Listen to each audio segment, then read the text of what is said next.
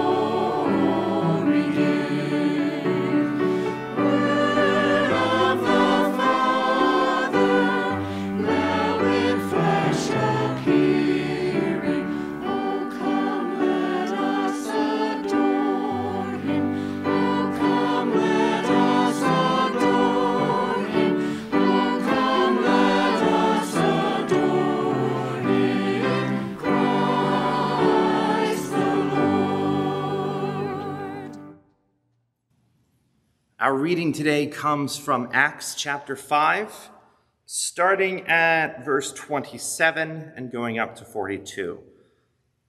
As you can tell by the number, this is early in the book of Acts. So this is before the big missionary journeys of Paul, even before his conversion. This is early on in the infancy of this church. And they've been out preaching and teaching and healing and doing miracles, and it's been amazing. And the religious leaders are getting antsy because, as you know, if you've been following along with our Wednesday adult studies, things are a little tense in Judea during this time. The Romans have already violently suppressed some insurrections, peaceful or otherwise, and the religious leaders in the temple are worried that any new movement might cause Rome to swoop in and take over everything and strip them of their power, and it would be awful, and they would be a part of then taken from what they have, and they would be thrown down into the 90% of Judeans who lived in poverty. So they were a little antsy by this new church, and so they arrested them, as they did. But then they broke out of jail. It's a wonderful holy story with an angel and all of that, but it's a jailbreak story. There's a couple of them in the book of Acts. And so they can't find them. And then they they return to the scene of the crime, the way that a criminal does, and they're out there preaching again. It's important to note that their preaching this gospel is breaking the law because it is blasphemy, and the Jewish law is the same thing as civil law. So their continuance of preaching is an act of civil disobedience. It is not just like the religious leaders don't want them to preach. They're not allowed to do this. And yet here they are. And so they drag them before the council and they say, "We told you not to preach."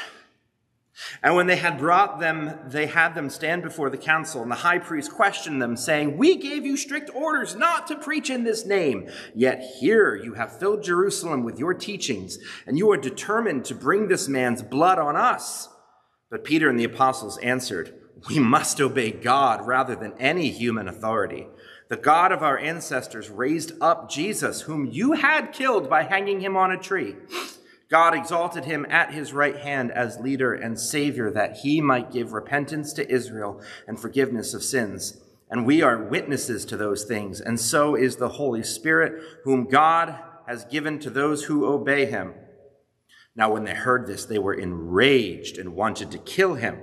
But a Pharisee in the council named Gamaliel, a teacher of the law, respected by all the people, stood up and ordered the men to be put outside for a short time. Then he said to them, "Fellow Israelites, consider carefully what you propose to do to these men. For some time ago, Theudas rose up claiming to be somebody, and a number of men, about 400, joined him. But he was killed, and all who followed him were dispersed and disappeared. And after him, Judas the Galilean rose up at the time of the census and got people to follow him. And he also perished, and all who followed him were scattered. So in the present case, I tell you, keep away from these men and let them alone. Because if this plan or this undertaking is of human origin, it will fail. But if it is of God, then you will not be able to overthrow them. In that case, you may even be found fighting against God." Well, they were convinced by him, and when they had called in the apostles, they had them flogged for good measure. And they let them go, and then they ordered them not to speak in the name of Jesus. As they left the council, they rejoiced that they were considered worthy to suffer dishonor for the sake of the name. And every day in the temple and at home, they did not cease to teach and proclaim Jesus as the Messiah. Oh, such cheeky apostles, aren't they? Here ends our reading.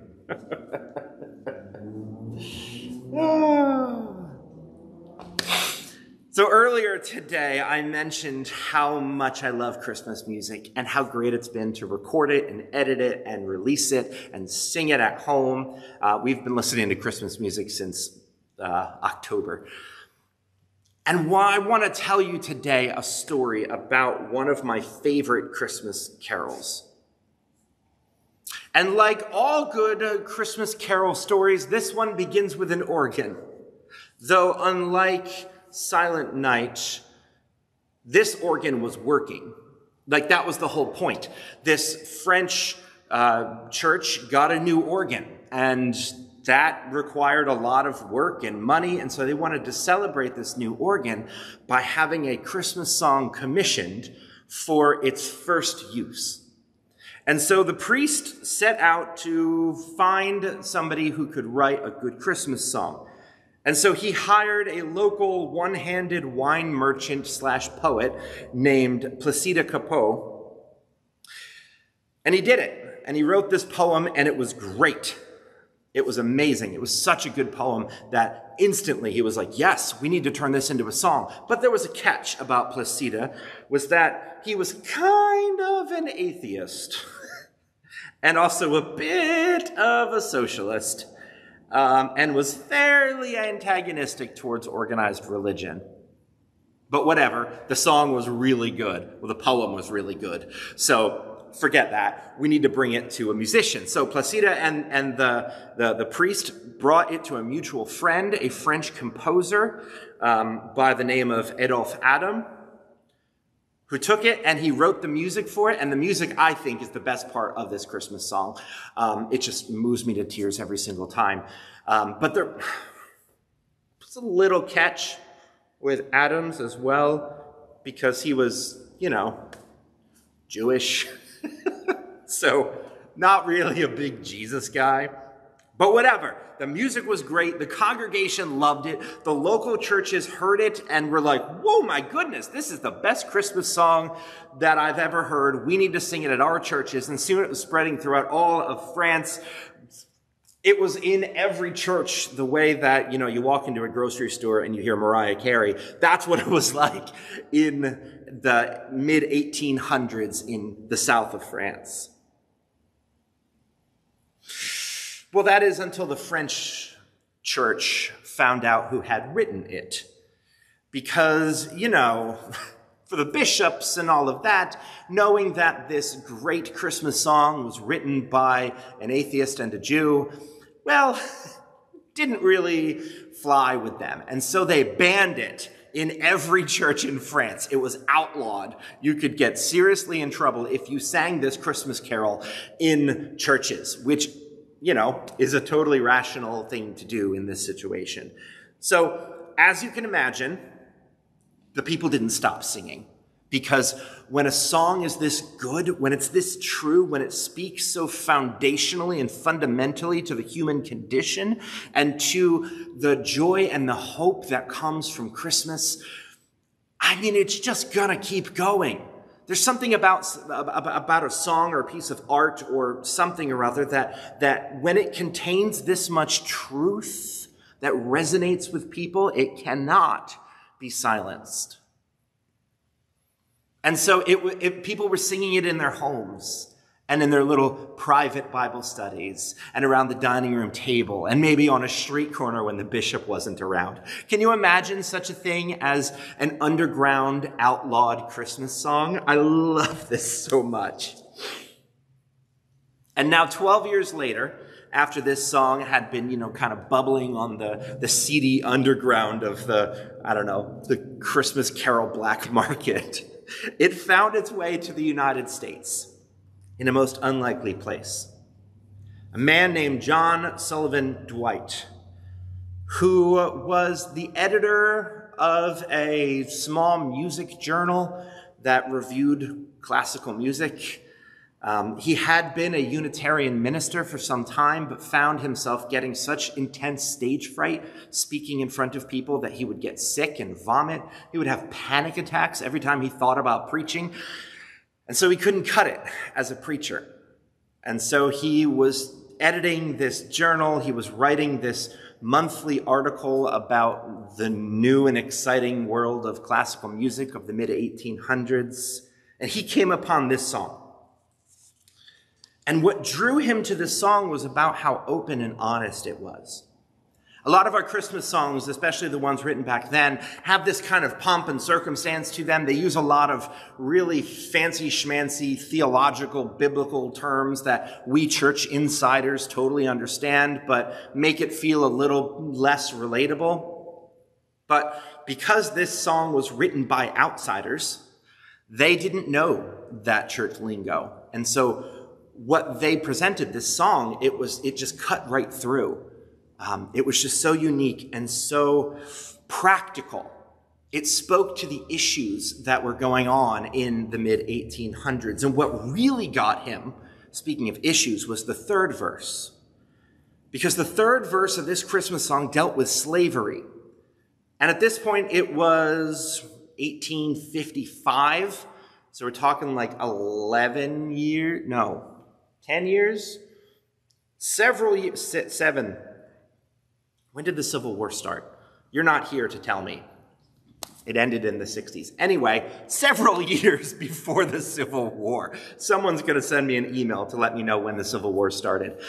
But it's right before that. And so you can imagine being an abolitionist in those days was controversial and might get you in some trouble, especially if you were preaching it from the pulpit. So he loved the fact that the third verse of this song spoke out against slavery, because what kind of a Christmas carol takes a stand on some social issue like that, something that's like the most important social issue of the day? It just like in France, swept the country. and people loved it, and they sang it at Christmas. But because of this verse that was spoke out against slavery, it got banned in hundreds of churches throughout the South where slavery was legal. And if it wasn't banned outright, the third verse was banned. So what kind of Christmas carol carries with it such a scandalous power that cannot be stopped? Well, imagine, if you will, it's 1855. Slavery is still legal. Some of the people in your pews may own slaves. And even the people who don't own slaves at least benefit from the practice of slavery. So we're all kind of implicit in it in some way, shape, or form. It's kind of the mood that's in the air. And the organist starts playing a new Christmas carol, and you get to this third verse that says, "Truly he taught us to love one another. His law is love, and his gospel is peace. Chains shall he break, for the slave is our brother, and in his name all oppression shall cease." Yes, that's right. O holy night. The most deeply spiritual, immensely powerful, tears streaming down your face Christmas song ever written was written by an atheist and a Jew and has been banned in 2 countries. But it will not be stopped because it's so true and it's so powerful. And it cuts through so much of the pomp and circumstance of the Christmas season and gets right down to the heart of why the birth of Christ really matters for us as individuals and for humanity as a whole. And anything that is so drenched in truth, it can't be stopped.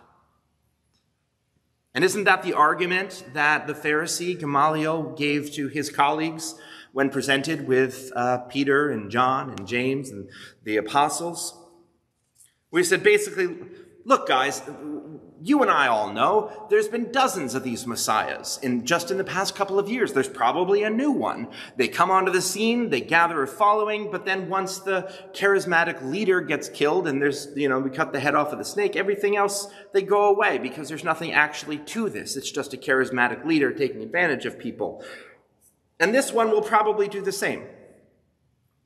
But if it's true, then we're not going to be able to stop it anyway. And so we might as well just take a step back and wait and watch and see if this is true. And look, we're still talking about Jesus today. So he was on to something. And sometimes, friends, there are moments in history or movements or music or poems or art that is just so drenched in truth that it transcends itself and transports you into another plane. And when these moments come, we can either be like those French and American churches who try to outlaw it and ban it and pretend like it's not there and suppress it, or we can be like Gamaliel and we can let it breathe and let it show us whether or not it is true. And this moment in our lives, friends, this December of 2020 is one of those moments. Everything around us is just changing so quickly. I don't need to tell you that. Everything from the ways that we do church to the ways that we do business to the ways that we live our lives day to day. And things will be different even after this is all said and done. Because how could it not be? We will never get back to something. We will only move forward to something new. There's so many rituals and experiences and paradigms and institutional upheavals that it can be tempting in this moment, in a search for some kind of certainty or clarity, to try to pick out the things that are good and true and that will last now. We want to make sense of the chaos while we're still in it. But that's the thing about the chaos. You can't make sense of it until you're through it. So I want you to take some time this week and I want you to practice something else.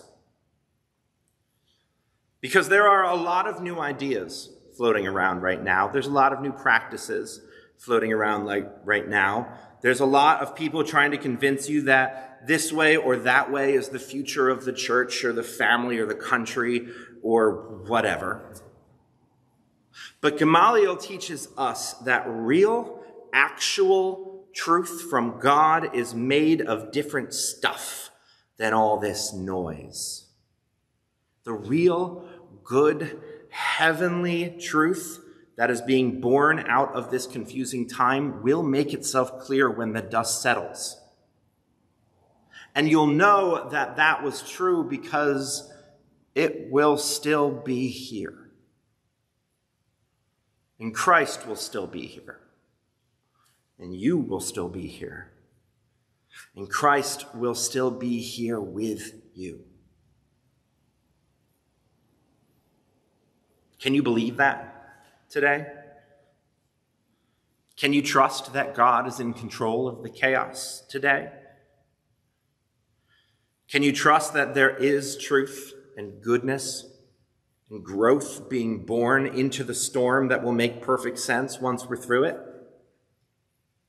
If so, if God has given you the gift of faith, then rejoice today. Take a moment to just thank God for this heavenly gift, for the peace that you have that so many around you do not. If you're struggling to believe this and you're grasping for faith right now, you really want to believe that God has this under control and that there is this kernel of truth that will be born through this storm, then I want you to practice a simple but essential prayer. This is called a breath prayer. This is one of the most ancient sorts of prayers in the Christian tradition. It's called that because it's a single breath. It's not something that's filled with the pomp and circumstance of a long-winded prayer in which you explain to God all the reasons why you deserve the thing that you're asking for, or even asking for specific things. It's not that kind of a prayer. It's the kind of a prayer that takes all of the weight, the tension, the confusion, the intense need, and presents it to God just as is. It's the kind of prayer that takes all of that, all of those jumbles of feelings that you don't know how to deal with, and the prayer then serves as the suitcase for all of your baggage that you hand directly to God. The medieval mystic handbook called the Cloud of Unknowing says that when a person is drowning and they see a boat, that they don't yell and try to give some long-winded explanation of why they need help and how they need help and what sort of boat, what sort of life raft they need and what their name is. They don't do that. They take all of their fear, all of their anxiety, everything that is welling up within them, and it all gets expressed as a single help. And that prayer, that one word, is worth more than every single word you could have uttered in that moment. And that's the essence of a breath prayer.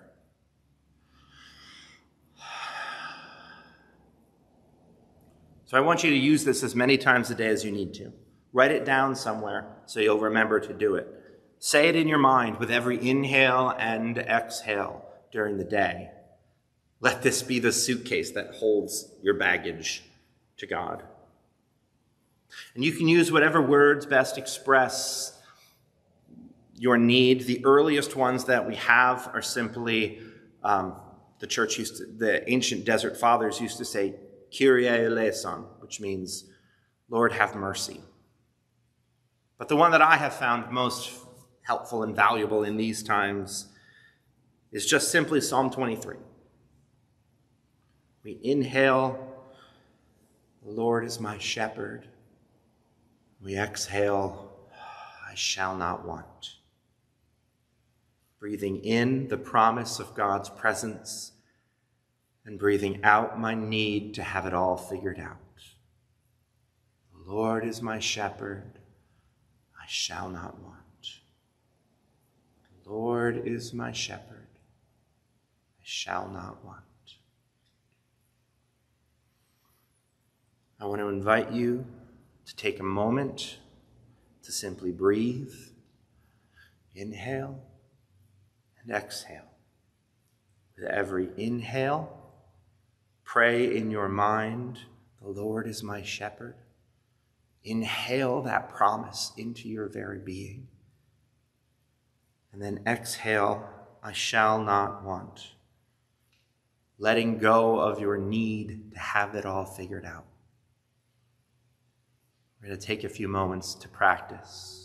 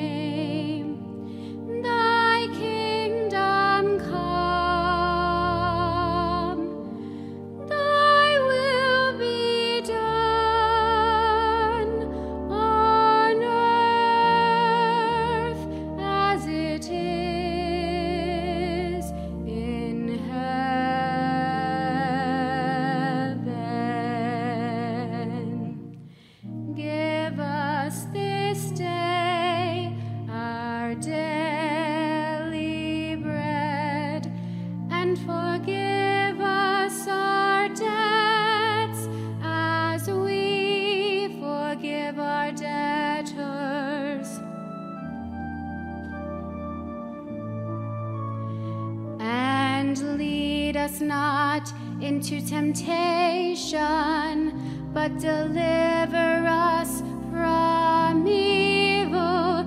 For thine is the kingdom and the power and the glory forever.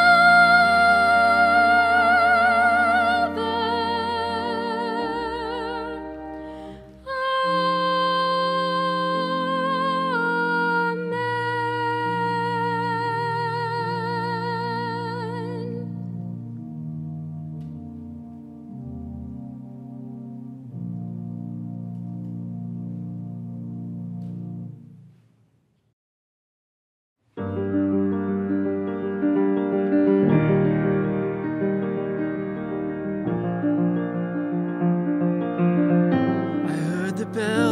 Christmas Day.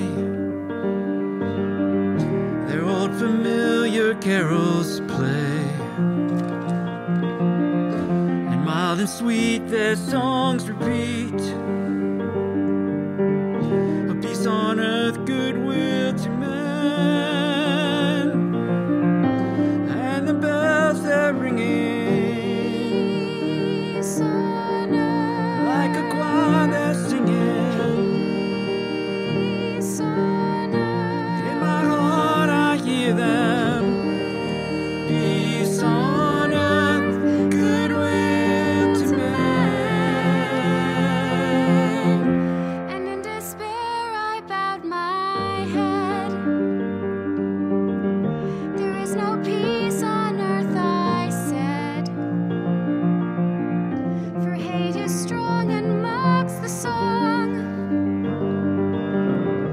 of peace on earth, goodwill to men. Goodwill to men. But the bells are ringing, Peace on like a earth. choir they're singing. Peace on Does earth. anybody hear them? Peace on earth, goodwill to men.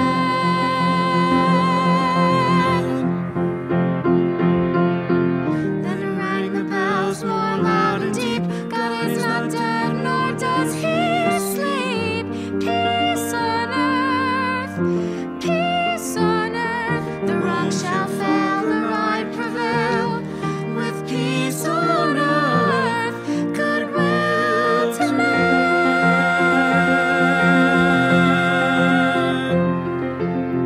Then ringing, singing on its way. The world revolved from night to day. A voice, a chime, a chant sublime of peace on earth, goodwill to men. And the bells they're ringing, Peace on earth. like a choir they're singing. Peace on earth. And with our hearts we'll hear them. Peace on earth, goodwill to men.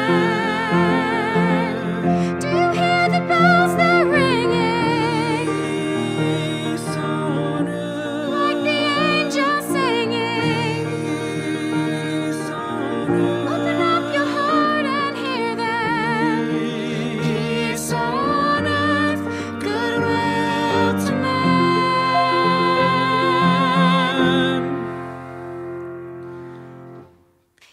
Peace on earth. Peace on earth. Peace on earth, goodwill to men. Let us pray. With these gifts, dear God, accept the praise and thanksgiving of our hearts, which rejoice in your goodness and love. Let these gifts point to your presence in the world and further your hope for the world through Jesus, Emmanuel, God with us. Amen.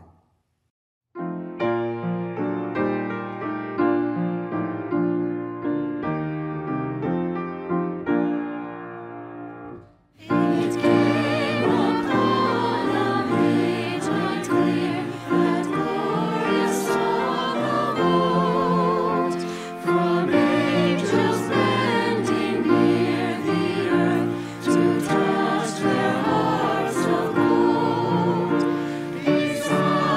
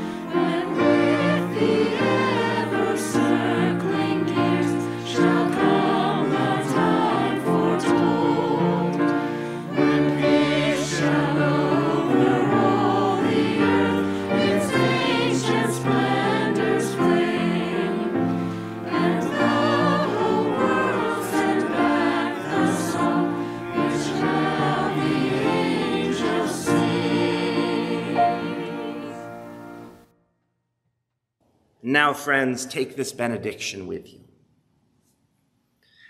May the love of God fill you until you overflow with joy. May the coming of the Christ child free you to live in an upside-down world. May the Holy Spirit empower you to work for the reign of God on earth. At Christmas and throughout the year, may you be inspired to share the good news of God's vision of peace and love. Amen. Go in peace.